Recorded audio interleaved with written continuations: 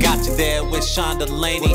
Hey guys, it's Sean, and on today's episode, I'm doing one of my once-a-month deep dives called The Distillery. And this distillation is on the legendary basketball coach, Phil Jackson. Now, most of you are probably familiar with Coach Jackson because of his time with the Chicago Bulls during the Michael Jordan era, or his time with the Los Angeles Lakers during the Kobe and Shaq era. And Phil is a really interesting guy, and we're going to get into that in this distillery. And remember, the distillery is a once-a-month deep dive on someone whose thinking and mindsets have really impacted me, and I just dive extremely deep on them. So remember, we release this once a month. So you can head to whatgotyouthere.com. You can sign up for our Momentum Monday newsletter so you receive this to your inbox, because I'm just going to cover a short little bit of this distillery. And you can see our past distillations of people like Josh Waitskin, Nick Kokonis, Bruce Lee, and others, where they're usually around 10,000 words. So it's a very extensive deep dive. It really gives you a great encapsulation of the person we're going into. And so if you're interested in that, you can head to whatgotyouthere.com. Also, if you're listening to this, you can also watch the video at our YouTube page. Just go to YouTube, look at What Got You There podcast, and that'll pop right up. So let's dive into this distillation of Phil Jackson. Got you there with Sean Delaney. Got you there with Sean Delaney. So Phil he's a champion. He's a nonconformist. He's a lifelong learner. He's a maverick. He's a cultivator of talent, a leader, and an explorer of the unknown. So I really covered the mindsets, the leadership lessons, and the against the grain strategies that Phil used to become one of the greatest coaches of all time. And I really hope you guys can open up your mind to exploring Phil's different modes of thinking, because there's no arguing what he did may be considered different, but it worked extremely well for him. And when I think about a prototypical coach, or probably the majority of us do, right? We think about one of those hard-nosed, almost draconian type leaders, right? Like, this is my way, you follow my way. And Phil is the opposite of that. He's also known as the Zen master, largely because of his Eastern influences and study of Zen and Buddhism and things like that. But he really takes these outside approaches to dominate and master his craft. And he's continually evolving to get better at his craft. And he actually holds the record for the most NBA championships of all time. He had 2 as a player with the New York Knicks. Then he had 6 with the Chicago Bulls. And then he had 5 with the Los Angeles Lakers. And what I respect so much about Phil is he really carved his own path. And I think this is quintessential to any of the greatest coaches, right? Like, think about any of them: Bill Belichick, John Wooden, Pete Carroll, Nick Saban, Steve Kerr. Go on. They all have vastly different coaching styles, but one thing is consistent amongst them all. They are all true to themselves. Think about it, right? Like Bill Belichick on the sideline, sweatshirt cut, kind of looking like a bum. And he just is him. That is him. And then you can look at Nick Saban, more button up, hard nosed, competing, much like Pete Carroll. They're all just relentlessly themselves. And that comes up again and again amongst the high performers, the elite, the true achievers of excellence. They are themselves, because almost by definition, you can't be your best self unless you're unleashing your greatest self. And we're all unique there. And so Phil's done a lot of unique things. We'll talk slightly about them, even his LSD trip, which he thinks opened his mind up to basketball, his Zen meditation. And then in the written form, I'll talk more about his relationship with Michael Jordan. But what we're going to do here is we're going to cover a bit of his journey. We're going to talk about his 11 principles of leadership. We'll get into his Zen mind and his thinking there, how to develop a winning system, some of the other mindfulness techniques he uses in the mind games he plays with his players, and then the journey of self-discovery, both of himself and also his players. You'll find out that's something he tries to do. These are individual processes for each one of his players.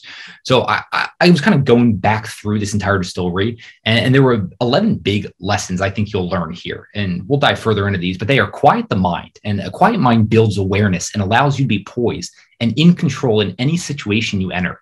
Another thing is embrace the unknown and carve your own path. The path is for your steps alone.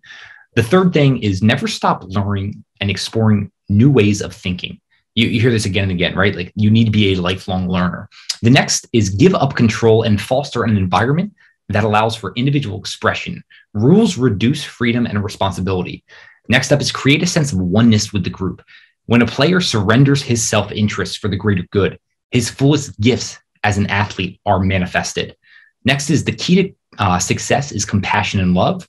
Number 7 is be in the present moment. In basketball, as in life, True joy comes from being fully present in each and every moment, right? Like the only moments we have in life are this one. The next up is break free of mental conditioning and discover your true nature. This was key for Phil throughout his life. He had so much mental conditioning early, much like all of us do, and he had to get rid of that. The next up is the system you design gives you the output it's designed for. So Phil talks about designing a beautiful system.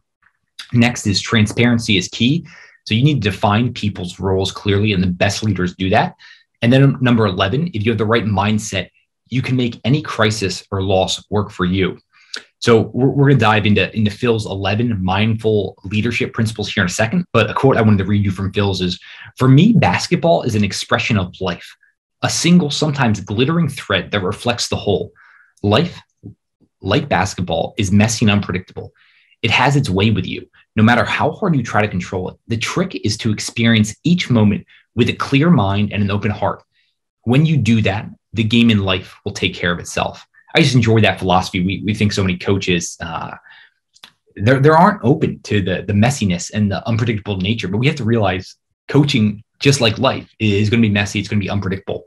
So I just enjoy that one. Wanted to share that with you. All right, so let's dive into these 11 mindful leadership principles and the basic principles of mindful leadership that Phil's evolved over the years really help him transform disorganized teams into champions. And that was a consistent theme, especially in pro sports amongst all teams. But the disorganization, right? Like you have egos, you have all these different personalities and players. So Phil says you won't find any lofty management theories here. With leadership, as within most things in life, the best approach is always the simplest. So number one of his 11 mindful leadership principles, number one, lead from the inside out. Eventually, and I'm going to be reading a lot from Phil's words here. So when I'm saying things like that's just Phil speaking. So eventually I arrived at this synthesis that felt authentic to me. And this is similar to John Wooden developing his winning philosophy. Wooden did not design his leadership and coaching philosophy until 16 years after he got into coaching. And what ended up happening, I think it was he won the next 12 championships over the next like 18 years or something like that. And so Phil says, and though at first I worried that my players might find my unorthodox views a little wacky, time went by, I discovered that the more I spoke from the heart, the more the players could hear me and benefit from what I'd gleaned. Remember, all journeys in life are in error. So the next one up is bench the ego. And Phil says, I discovered that the more I tried to exert power directly, the less powerful I became. That's very Lao Tzu and Tao Te Ching. And he learned to dial back my ego and distribute power as widely as possible without surrendering final authority. Paradoxically, this approach strengthened my effectiveness because it freed me to focus on my job as keeper of the team's vision. Some coaches insist on having the last word, but I always tried to foster an environment in which everyone played a leadership role, from the most unschooled rookie to the veteran superstar. If your primary objective is to bring the team into a state of harmony and oneness, it doesn't make sense for you to rigidly impose your authority. Number 3, let each player discover his own destiny. One thing I've learned as a coach is that you can't force your will on people. If you want them to act differently, you need to inspire them to change themselves. I've always been interested in getting players to think for themselves so that they can make difficult decisions in the heat of the battle. Michael Jordan used to call that the team's collective think power. My approach has always been to relate to each player as a whole person, not just as a cog in the basketball machine. That meant pushing him to discover what distinct qualities he could bring to the game beyond taking shots and making passes. I would inspire questions like, how much courage did he have? Or resilience? And what about courage under fire? The fourth one is the road to freedom is a beautiful system. When I joined the Bulls in 1987 as an assistant coach, my colleague Tex Winter taught me a system known as the triangle offense that aligned perfectly with the values of selflessness and mindful awareness I'd been studying in Zen Buddhism. What attracted me to the triangle was the way it empowers the players, offering each one a vital role to play as well as a high level of creativity within a well-defined structure. That's so amazing, right? Like a beautiful system, the output of that system is going to give us what we want. So if you design the system correctly, you'll get the right outputs. But I also love how he hits on again and again. We have to empower the individual, which leads to a greater collective whole. And he really does that from the lowest player on the totem pole to the highest one up. So I just really enjoy that articulation and his thought around designing a beautiful system. Next up is turn the mundane into the sacred. And as I see it, my job as a coach was to make something meaningful out of one of the most mundane activities on the planet, playing pro basketball. Despite all the glamour surrounding this sport, the process of playing day to day in one city after another can be a soul-numbing exercise. And so that's actually why Phil started incorporating meditation into practices. He wanted to give players something besides the X's and O's to focus on. And he actually invented a lot of rituals to infuse practices with a sense of the sacredness. And he says, we used to perform a ritual that he borrowed from the great Vince Lombardi, the legendary football coach of the Green Bay Packers. And the players formed a row on the baseline.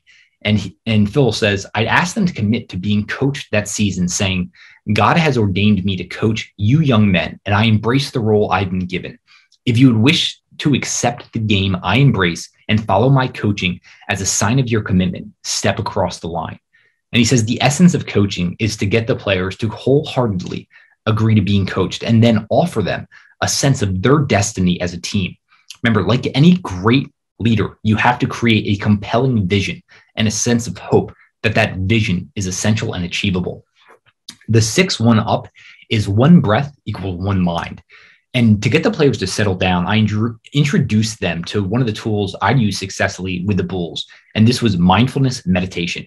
And through mindfulness meditation, it does have its roots in Buddhism, but Phil found it easily accessible technique for quieting the restless mind and focusing attention on whatever is happening in the present moment. This is extremely useful for basketball players who often have to make those split-second decisions under enormous amounts of pressure. And Phil also discovered that when he had the players sit in silence, breathing together in sync, it helped align them on a nonverbal level far more effectively than words. And so one breath equals one mind, right? It's like that collective think that Michael Jordan was talking about. And he says another aspect of Buddhist teaching that has influenced me is the emphasis on openness and freedom. The Zen teacher, Shunryu Suzuki, likened the mind to a cow in a pasture. If you close the cow in a small yard, it will become nervous and frustrated and start eating the neighbor's grass. But if you give it a large pasture to roam around in, it will be more content, and less likely to break loose.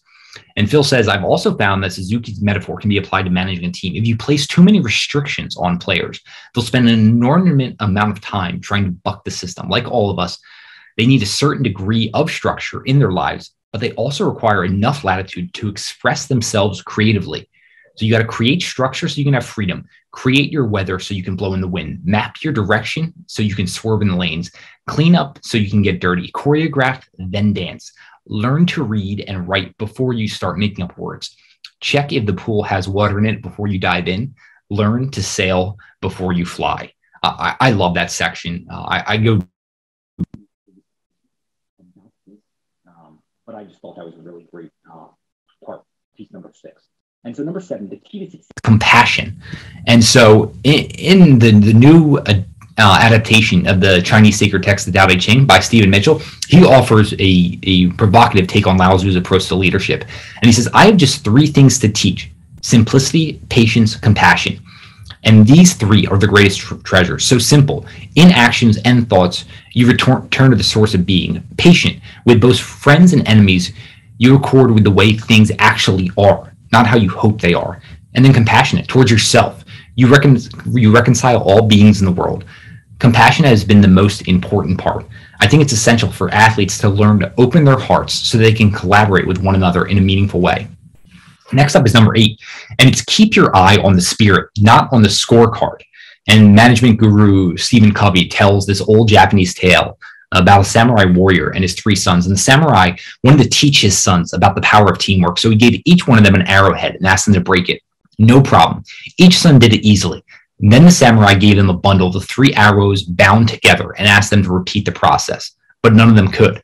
That's your lesson, the samurai said. If you 3 stick together, you will never be defeated. And so when a player isn't forcing a shot or trying to impose his personality on the team, his gifts as an athlete most fully manifest. Paradoxically, by playing within his natural abilities, he achieves a higher potential for the team that transcends his own limitations and helps his teammates transcend theirs. When this happens, the whole begins to add up to more than the sum of its parts. And so most coaches get tied up in knots worrying about tactics, but Phil prefers to focus his attention on whether the players were moving toward together in a spirited way. And he says, my confidence grew out of knowing that when the spirit was right and the players were attuned to one another, the game was likely to unfold in our favor. So many people care about just the X's and O's, but being a part of some elite sports teams, there's something deeper there.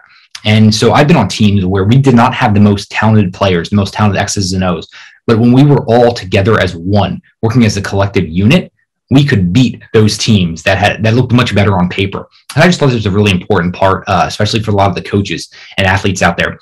So next up, number 9, sometimes you have to pull out the big stick. And in the strictest form of Zen meditation, the monitor roams around the meditation hall, striking sleepless or lifeless meditators with a flat wooden stick.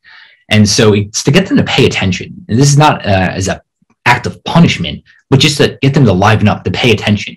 And Phil said, once I had the Bulls practice, in silence to waken them up to the importance of what's going on, right? This was like him striking them with the stick. And he said on another occasion, I made them scrimmage with the lights out. Imagine that. Imagine an entire basketball scrimmage with the lights out. And Phil says he likes to shake things up, and he always has his players continuing to guess what's coming next because life is unknown. And so when you can do that, you get people more accustomed to that. I think about this. This is very similar to someone else we featured on the Distillery, and that's Josh Waitzkin, the legendary chess player, martial artist, and just masterful learner. He's the author of the book, The Art of Learning, which I loved. And Waitzkin has this principle, being at peace in the chaos, because ultimately we don't want to be meditating in a flower garden, right? We want to be able to meditate and have a meditative state throughout our lives in the chaos of life, because that's what we're going to experience most of the time. And so Phil Jackson actually had some advice to Luke Walton. So Luke Walton, coaching the NBA now, but he used to play for Jackson on the Lakers. And he says, I know you're thinking about becoming a coach someday. I think that's a good idea, but coaching isn't all about fun and games. Sometimes, no matter how nice of a guy you are, you're going to have to be an asshole. You can't be a coach if you need to be liked. And Phil realizes that there are certain things he's going to do to get players out of their comfort zone that they're not going to like. And maybe they can look back 10, 15 years down the road and respect what Phil did to get the betterment out of themselves. So I enjoyed that. Next up, number 10, when in doubt, do nothing. Type A type personalities, coaches, this is one of the hardest things. Leaders of organizations, this is very hard to do. But Phil says basketball is an action sport. And most people involved in it are high energy individuals who love to do something, anything to solve problems. However, there are occasions when the best solution is to do absolutely nothing. On a deeper level, I believe that focusing on something other than the business at hand can be the most effective way to solve complex problems. When the mind is allowed to relax, inspiration also follows. The unconscious mind is a terrific solver of complex problems when the conscious mind is busy elsewhere, or perhaps better yet, not overtaxed at all. And so remember, it's like those shower thoughts, right? When you tap into your unconscious, you do your best thinking, you have those aha moments only when you're tapped into the unconscious. And you need rest, you need recovery, you need relaxation and stepping away from the chaos in order for that to happen. So the 11th principle is forget the ring. So Phil says, and yet as a coach, I know that being fixated on winning, or more likely not losing, is counterproductive, especially when it causes you to lose control of your emotions. What's more, obsessing about winning is a loser's game. The most we can hope for is to create the best possible conditions for success, then let go of the outcome. The ride is a lot more fun that way. I have to repeat this line. I think this is one of the most important lines in this entire distillation. He says, the most we can hope for is to create the best possible conditions for success, then let go of the outcome. The ride is a lot more fun that way. And so Phil actually says, that's why at the start of every season, I always encourage players to focus on the journey rather than the goal. What matters most is playing the game the right way and having the courage to grow as human beings as well as basketball players. When you do that, the ring takes care of itself. So those are 11 mindfulness leadership principles by Phil. I'm going to get more now into actually like becoming a Phil and what that looked like, because we're all on these growth journeys throughout our entire lives. And so Phil says, he goes, things didn't work out like I planned, but they worked out like I hoped. I love that line. So Phil, he's fiercely independent, he's individualistic, and he also loved and craved being part of a group. And it was kind of this unique combination, right? Like being alone by himself, but also that inclusiveness, that part of the whole, that really made his journey towards excellence really interesting. And he embraced and studied and tried to learn from a ton of alternative thinkers, including writers like Carlos Castaneda, Lao Tzu, the Lakota Sioux, Carl Rogers, Abraham Maslow, and many others. And actually, when he was still playing with the Knicks, and even when he was in college, his pursuit left his teammates with the notion that he loved knowledge more than he loved the game. But actually, this wide breadth of knowledge provided the foundation for his approach to coaching. And Jackson was consumed with new ideas. And in turn, they fed his awareness of his unfolding intuitive nature. And Jackson was just constantly discovering his intuition as a child discovers walking. He was obsessed with exploring his own mind. And when we talk about exploring his own mind, he's talked a lot about a peak experience. And so this was in May 1973, just days after the New York Knickerbockers defeated LA for 4-1 in the NBA championship. And so what he ended up doing was he ate LSD for breakfast. And some of the things he says is out of this LSD trip came an enhanced love for the game of basketball and a new appreciation of team play. He says, I had to rediscover my ego in order to lose it. I was able to become totally team-oriented player for the first time. It was as if his team intuition had flowered into this sixth sense about the connectedness of basketball, a sixth sense that he would trust again and again over the years. And so he would prove himself as a psychologist, a master of group dynamics and the enhancer of athletic performance. And one of the many things that separated him from other coaches is that he preferred to heap pressure on opponents as opposed to his own players. I just found that part really interesting. And so it's interesting, right? Like, whether you're open to exploring things like an LSD trip or not, I have no issue with that. I'm just saying he did things that opened up his mind. And I'm saying, let's all open up our minds. It doesn't have to be through a peak experience of LSD, but just be open to new ways of thinking, new ways of growing, new ways of developing. I think that's just essential on all of our own journeys of self-discovery. And so, like I mentioned at the outset of this, Phil's journey of self-discovery was just filled with uncertainty, but it was always alive with promise. He always had this hope. And that actually came from a childhood experience he had. So Phil had a ton of weird and curious health issues as a child. And he grew up in a really interesting household. I'm pretty sure both of his parents were pastors and extremely religious, extremely strict. They didn't even allow him to go to a school dance. The first dance he went to was in college. So expression like dance was never allowed. And so he talks about this issue he had with his health when he was a child and how it kind of opened his eyes. So this one will be a little bit longer, but I thought this was really important. And he says, one night I was sleeping when all of a sudden I heard a roar, like the sound of a railroad train building and building until it grew so loud that I thought the train was going to burst into my bedroom. This sensation was completely overpowering, but for some reason I wasn't frightened. As the noise kept getting louder, I felt a powerful surge of energy radiating through my body that was much stronger and more all-consuming than anything I'd ever experienced before. I don't know where this power came from, but I awoke the next day feeling strong and confident and brimming with energy. The fever was gone, and after that, my health improved dramatically, and I rarely got colds or flus. However, the primary impact of this spontaneous experience was psychological, not physical. After that night, I had a greater belief in myself and a quiet faith that everything was going to work out for the best. I also seemed to be able to tap into a new source of energy within myself that I hadn't sensed before. From that point on, I felt confident enough to throw my whole mind, body, and soul into what I loved. And that, as much as anything, has been the secret of my success in sports. Wow, talk about like an illuminating moment in time at a young age, just to open your mind up to self-empowerment and the belief of what's possible.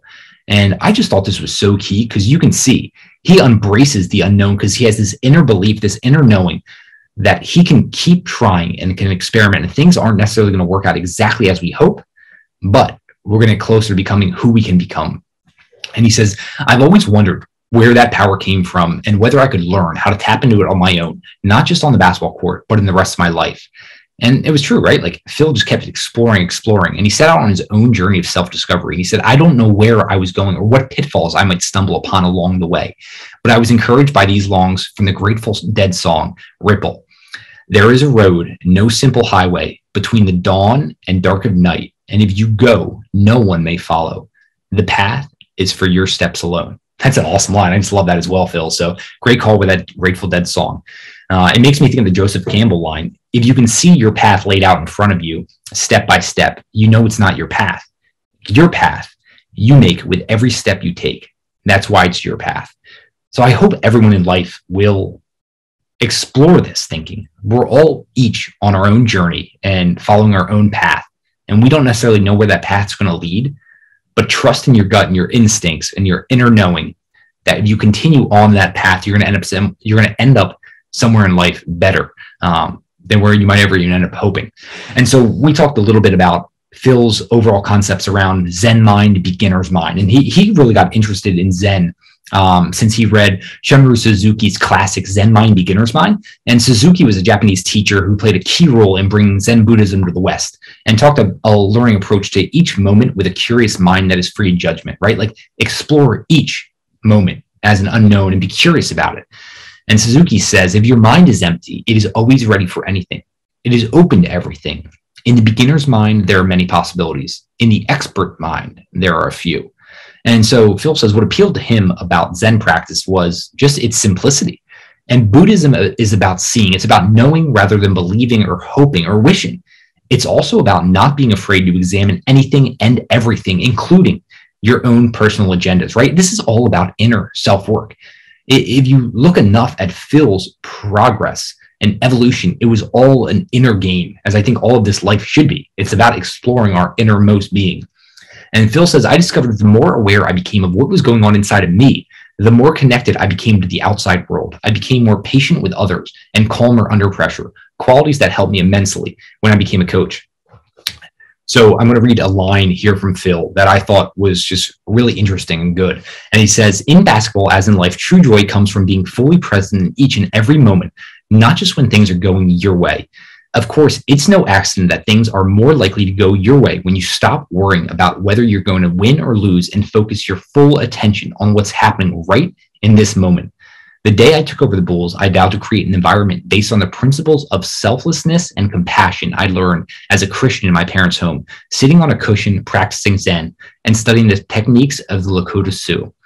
I knew that the only way to win consistently was to give everybody, from the stars to the number 12 player on the bench, a vital role on the team and inspire them to be acutely aware of what was happening, even when the spotlight was on somebody else. More than anything, I wanted to build a team that would blend individual talent with a heightened group consciousness, a team that could win big without becoming small in the process. This is so crucial. The best leaders instill and inspire each individual person on that team, in that organization, a purpose, a mission, a reason what they're doing, right? And he says it can be the all-star or the 12th person on the bench. Each one of those people has to know what their individual thing is that they're doing and that there is value and importance on that. I just thought that is such an important part for any leader, any coach, to make sure you are looking at that of each individual person and understanding their purpose and their part of the role or their role in the team and organization. And so I get into this a lot deeper in the actual written distillation, but Phil talked about developing a great system. And he says the keys are to teach how to execute the fundamentals, focus on the details, depersonalize criticism, create a learning organization, design a beautiful system from the start. It must be reliable, and there has to be a clear purpose. Everyone must become a teacher of the system. It's all about a oneness and a bond, right? Like really creating a group, an inclusive wholeness to the one. And Phil also says basketball is a great mystery. You can do everything right. You can have the perfect mix of talent and the best system of offense in the game. You can devise a foolproof defensive strategy and prepare your players for every possible eventuality. But if the players don't have a sense of oneness as a group, your efforts won't pay off. And the bond that unites the team can be so fragile, so elusive. And so Phil also goes on to say, oneness is not something you can turn on with a switch. You need to create the right environment for it to grow and nurture it carefully every day. And one of the ways he does this and thinks about it, and I'm sure a lot of these prototypical type coaches might hear this and just kind of dismiss it, but just listen for a minute. And so he talks about the circle of love. And he says, after more than 40 years involved in the game at the highest level, both as a player and as a coach, I can't think of a truer phrase to describe the mysterious alchemy that joins players together and unites them in the pursuit of the impossible. And that's the saying and thinking, the circle of love. And it takes a number of critical factors to win an NBA championship, including the right mix of talent, creativity, intelligence, toughness, and of course, luck. But if a team doesn't have the most essential ingredient, love, none of these other factors matter. The reason I think this is so important is because Phil Jackson is arguably the greatest coach in basketball history. And he says this is the most important component. So no matter what, I think we just need to to listen up there and study that a bit further, right? I'm sure we've all been part of teams, groups, organizations where everyone's at constant tension, no matter how talented that group is. If there isn't that connectedness, that sense of purpose, that willingness to work and sacrifice for the others, then you're just not going to get the most, right? Like going to work every day, going to practice is going to be drudgery. You're going to hate it. But when you love those people around you, when you feel deeply connected, that is when you have this inner inspiration you can't explain, where your best self comes to come out. And Phil goes on to say, when a player surrenders his self-interest for the greater good, his fullest gifts as an athlete are manifested. He's not trying to force a shot or do something that's not in his repertoire of basketball moves or impose his personality on the team. It's funny. By playing within his natural abilities, he activates a higher potential beyond his abilities, a higher potential for the team. It changes things for everybody. All of a sudden, the rest of the team can react instinctively to what that player is doing. And it just kind of mushrooms out from there. The whole begins to add up to more than the sum of its parts. I just love that. And Phil dives into this, I dive into this further in the written distillation if you're curious about that. But Phil talks again and again about fostering an environment for individual expressions. And he learned a lot of this from Carl Rogers, the author, psychologist. And he says the key, he believed, was for the therapist to create a relationship with the client focused not on solving a problem, but on nurturing personal growth, right? Like this keeps getting hit on again and again. This is all about inner gains, right? Personal growth. And the paradox he writes in his seminal work, and this is Carl Rogers' seminal work on becoming a person. And the quote is that the more I am simply willing to be myself in all this complexity of life, and the more I'm willing to understand and accept the realities in myself and in the other person, the more change seems to be stirred up. And so many coaches think and seem to tell their players, I'll do the thinking. You don't have to think. Not Phil. Phil wants his players thinking and questioning, exploring their own inner selves so much. And he hits on this again and again. And he really challenges his players, asks them thought-provoking questions, and makes them explore themselves.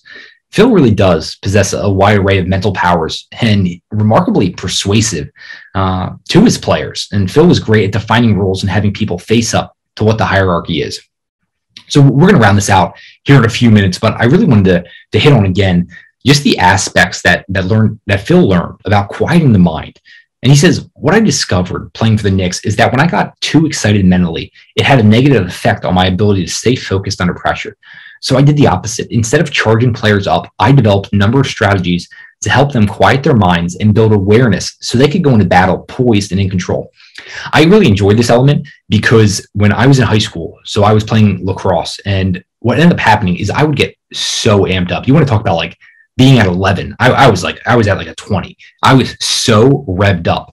And what I started to realize is I could still play well, but I couldn't tap into my truest talents. So I actually, before games, changed the music I was listening to and got into much calmer music at the time. So I was big into like Jack Johnson in high school. So I would listen to Jack Johnson and the bus ride of the games and really just get into a more meditative Zen state. And I found that when I was kind of on that like peak state where I wasn't too revved up, but I wasn't asleep at all, I was just like that perfect equilibrium. That is when the best, or that's when my best would come out. And Phil really tapped into this as well.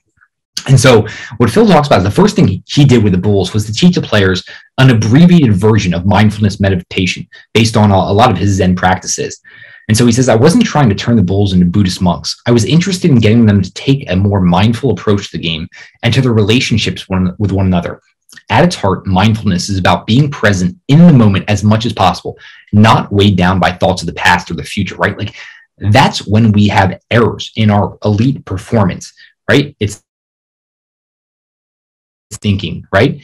It's when we're thinking about the times we've missed, or we might look like an idiot when we miss. When we are in the moment, a quiet, simple, clear mind, our activity is strong and straightforward. But when we do something with a complicated mind in relation to other things or other people or society, or activity becomes more complex.